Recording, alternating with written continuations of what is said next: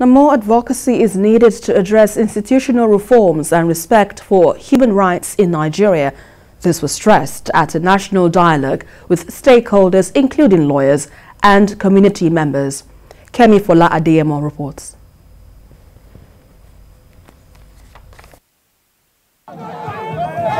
One year after the NSAS protests that swept through several parts of the country, including Nigeria's commercial capital, conversations on ensuring respect for human rights, including rights to life and peaceful assembly, still linger. This time, the Nigerian Bar Association Lagos branch draws speakers to address the need to develop a workable framework for building respectable relationships among the Nigerian community, the bar and the Nigeria police. The lead speaker says the institution that needs the deepest reforms is the institution of the mind. But we are all culpable.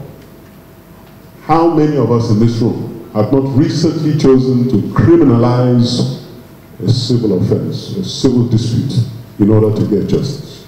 How many people have not reported a simple debt to the police and asked them to pick up the person who has paid, not paid? How many people have not gone to EFCC, supported, petitioned, written on behalf of clients?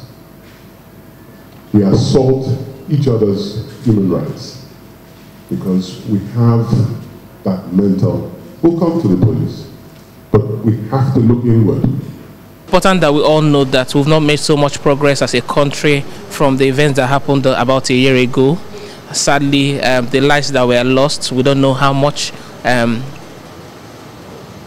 progress we've made to respect their death. Among the key focal points at the dialogue are the importance of mental health and freedom of expression in a democracy. The ability to express yourself, the ability to tell people that you're feeling hot will remove aggressiveness, will remove the anxiety to want to be destructive.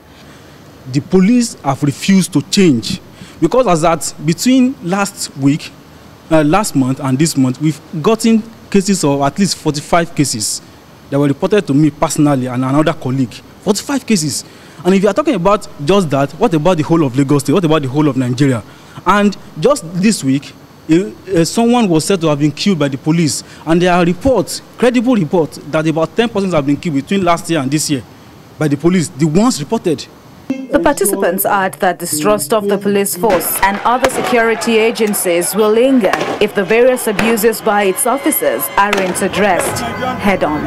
Kemi Fola Adeyemo, TVC News, Lagos.